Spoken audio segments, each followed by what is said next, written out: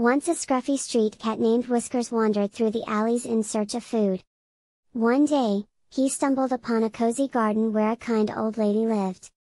She noticed the thin cat and left out a bowl of milk and some scraps of food.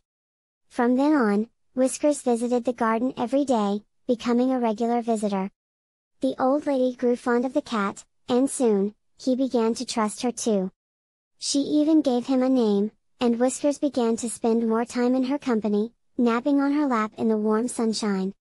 Whiskers soon became a part of the old lady's life.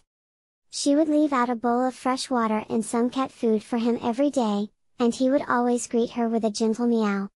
She even took him to the vet and got him vaccinated and neutered.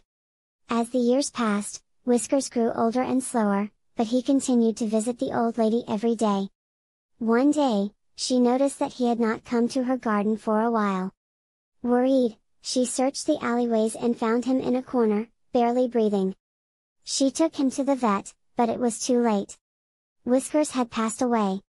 The old lady was heartbroken but comforted knowing that she had given Whiskers a happy life in his final years.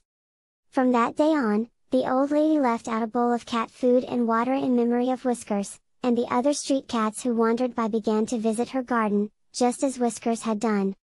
She continued to care for them, always remembering the scruffy street cat who had brought joy to her life.